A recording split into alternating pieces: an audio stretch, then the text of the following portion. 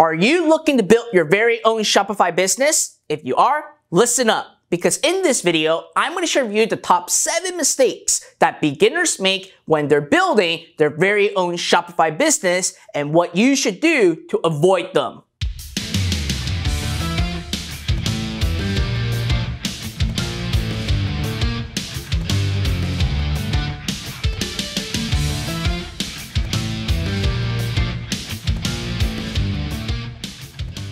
What is up everybody, Fred Lam here and welcome to my next video where today I'm actually going to go into detail on the top 7 mistakes that newbies make when it comes to building their very own Shopify business. And in fact, even those that already have an existing Shopify business, you may be making these mistakes as well. But before I get into this, make sure that you smash the like button, subscribe to my YouTube channel, and hit that notification bell so that each time I release a brand new video, you're gonna get notified right away. Now, over the last several years, I've been very grateful to actually have helped thousands of beginners to actually build their very own Shopify business. Now, during this time, we also have hit a record high of over $46 million worth of student results. That's literally unheard of in our industry, and I'm super proud and super grateful to be helping these beginners to start owning a business and actually generate an income online.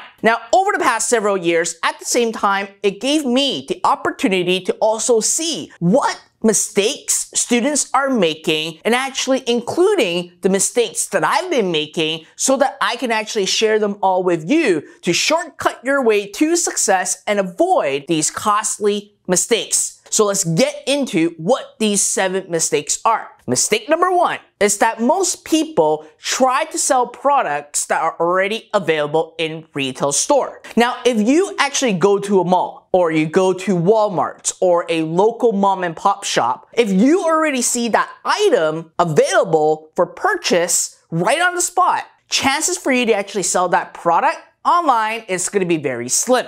And the reason why I say that is because by the time that these local businesses got their inventory from wherever manufacturer they're getting it from and actually have it stocked and available in their store, during that time, people have already been selling that online for a long period of time. So when you actually start to sell that product that's already available in retail, you have zero competitive advantage over anyone else except if you are going into a pricing war. Now, if you go into a pricing war, the issue is that you will not have enough margins to actually start advertising and start getting traffic to your website. So a lot of times I see students selling products again that you can actually buy at a retail store. Never do that. And as a matter of fact, if you have a product that you can actually say that it's not available in any retail store, chances for you to actually sell that product is extremely high.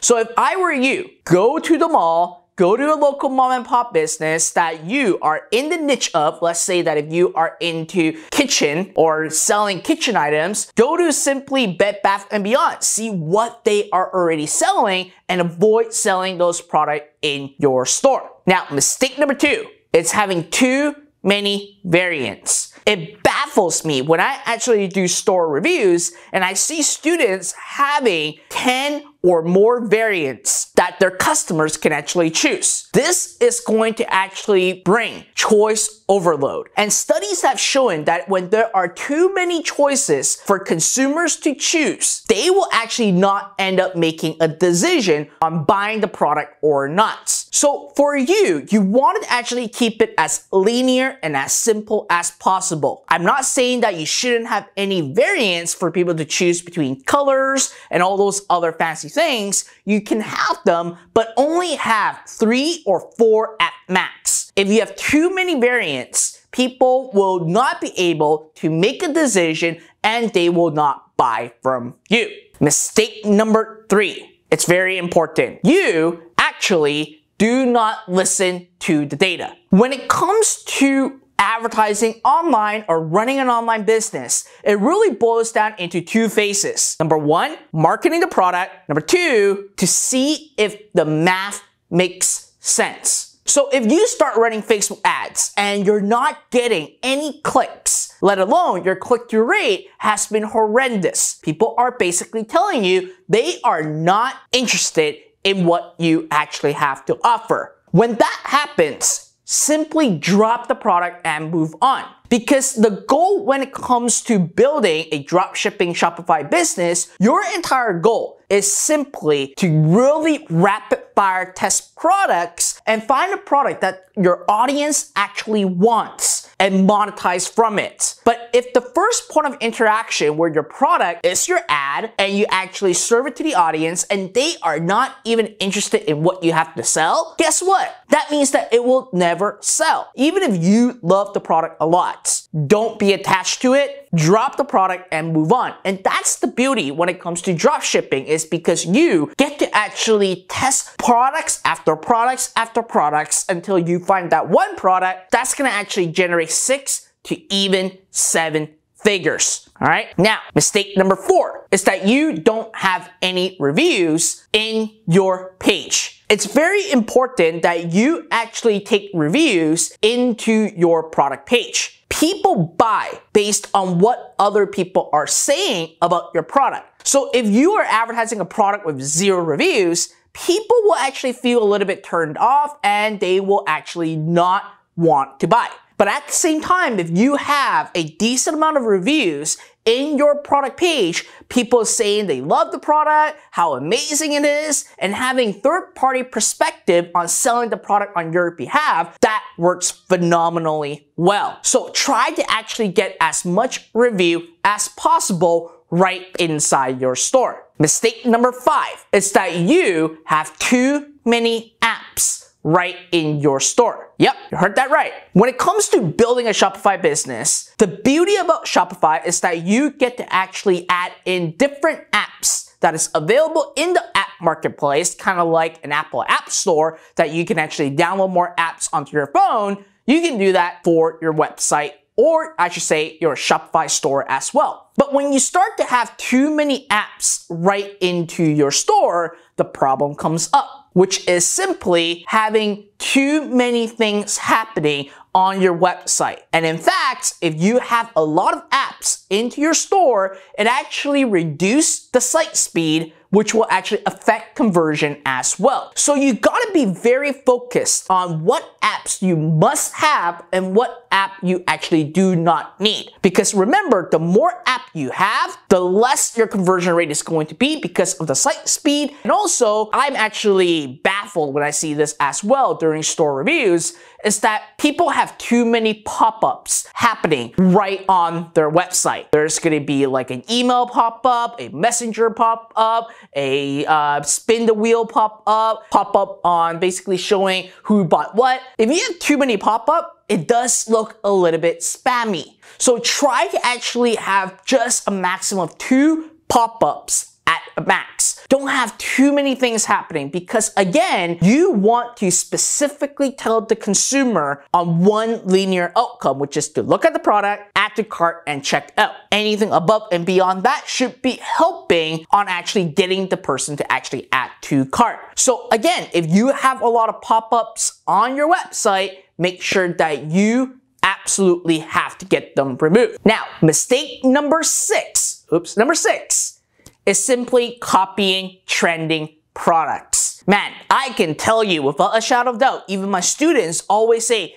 Fred, my product is not working, but I see other people selling a lot of this product online. I keep seeing their Facebook ad. Yes, you are seeing a lot of people that are selling trending products, but you may never actually get it to work. And the reason why is very simple. The people that have a trending product, they may have bought the product in bulk already, so that their cost is actually a lot less than what you are buying for. Secondly, they would have a lot of pixel data to actually start running lookalike audiences so that their conversion rate is going to be a lot higher than yours. So at the same time, don't be blindfolded the fact that if it is considered a trending product, you copy it, it's gonna work for you. It doesn't always work that way. Like I said earlier, you gotta let the data tell you the story. And in fact, here's one thing that I can tell you. You can actually copy someone's trending product and get them out of market by increasing the average order value. So again, a trending product doesn't mean that it's always going to be a product that you can copy and it will work.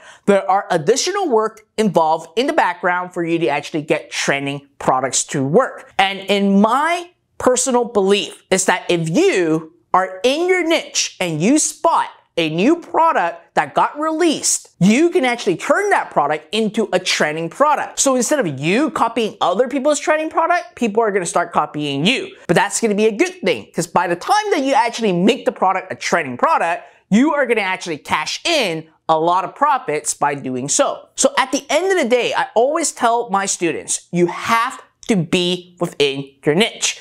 Because if you're not in your niche, you will not know what product's gonna work and what product is actually new that you can actually take advantage of for your business. Now, the last mistake that a lot of people make is doing it alone. I'm gonna be honest with you. You can do it alone and it will work, but it will take you a longer time. Instead, you should actually look into finding a mentor and actually learning from people that have already done it. Now, I'm not giving you a shameless plug on telling you that you should be buying my courses, buying my programs, and listen to everything I say.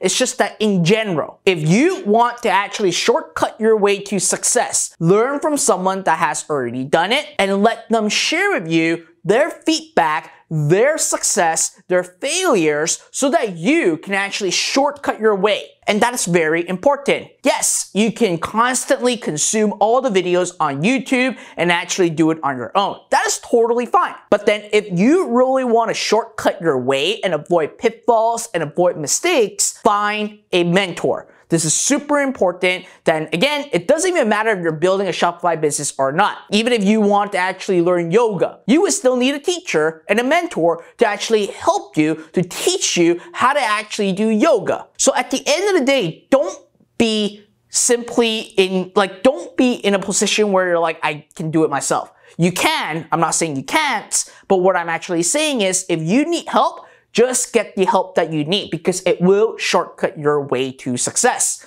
So again, I hope these 7 mistakes that I share with you is going to actually help you and give you an aha moment. It's actually very important that you understand these mistakes so that you absolutely do not make them. And actually, if you do, it will cost you money. So avoid making these 7 mistakes if you are dropshipping right on Shopify.